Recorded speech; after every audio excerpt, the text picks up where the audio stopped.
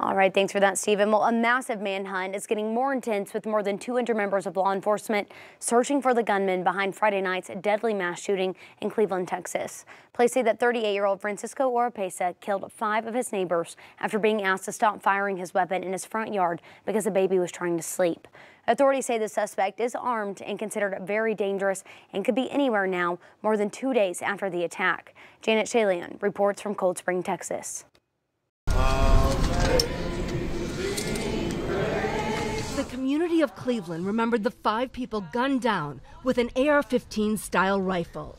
Hundreds of deputies and detectives combed the region north of Houston for the man police say went on a deadly rampage inside this home. We do not know where he is. We don't have any tips right now. The attack happened Friday night, the sheriff says, after a neighbor asked the suspect to stop shooting his gun in his yard so an infant inside could fall asleep. He says it's his property. He'll do whatever he pleases on his property.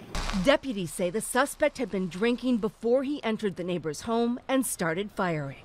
According to the Honduran Foreign Ministry, those killed are Diana Velasquez, Obdulia Molina, Jonathan Cazares, Sonia Guzman, and 9-year-old Daniel Enrique Lasso. All 5 are from Honduras. 5 people died in my county, and that is where my heart is. Wilson Garcia's wife and son were killed in the attack.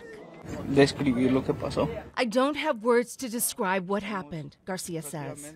His wife was on the front porch when she was hit by the gunfire. 2 other women were found dead on top of surviving children, apparently shielding them from gunfire. Obdulia Molina's mom said her daughter died protecting the lives of her children. Authorities believe the suspect called a friend for help and are hoping that large reward will encourage someone to call in a tip. Janet Shamlian, CBS News, Cold Spring, Texas. The suspect's phone and clothing were found in a wooded area near the scene, but authorities believe that he's long gone from the area.